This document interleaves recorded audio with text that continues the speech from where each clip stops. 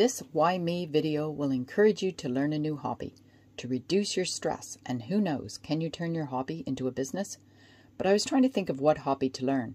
Then I thought, this is interesting.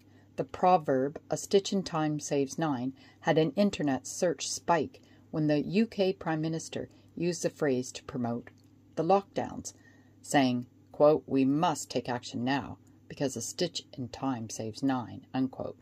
So I thought, great, let's learn how to knit. If he can relate that phrase to the pandemic, I can relate it to the law. So this proverb or phrase is perfect for a legal dispute.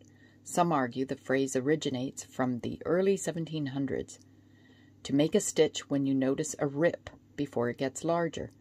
But why 9? So others argue, when knitting, it takes 9 stitches before you realize one stitch has been dropped, taking you 9 times longer to fix. Honestly, they're both good arguments, but let me tell you a secret.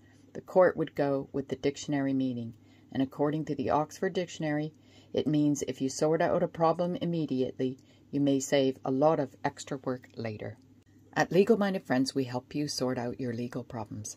I hear it all the time from clients. I wish I would have dealt with the problem sooner, whether it be an employment issue or a child matter, or even collecting a debt. The longer you leave it, the worse the problem gets. Okay, enough legal talk. The Why Me videos are designed to introduce you to something new that will help you to reduce your stress.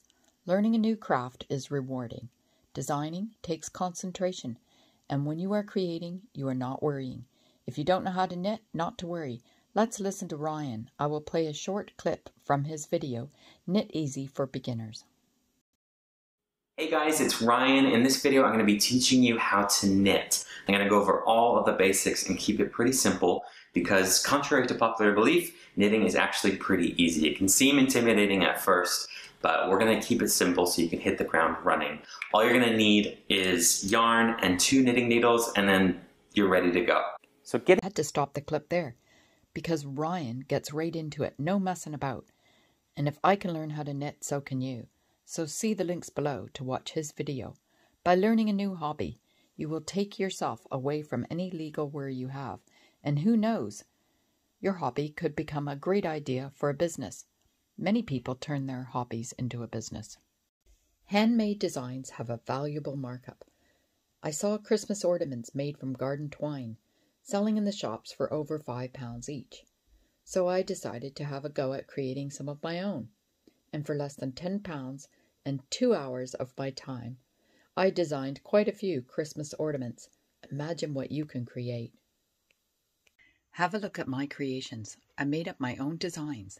And it was easier than I thought. I really enjoyed it. It was rewarding. I will use them in place of bows when I wrap my presents for Christmas. And they can be used as tree ornaments after. Double bonus. I hope you enjoyed today's video and it has inspired you to try something new. And you make some of your own Christmas ornaments. Who knows, you might discover you have hidden talents for a business idea. Or you will just enjoy creating during a stressful time for your own pleasure. Check out our other videos under the playlist Why Me and contact us if you have a legal worry.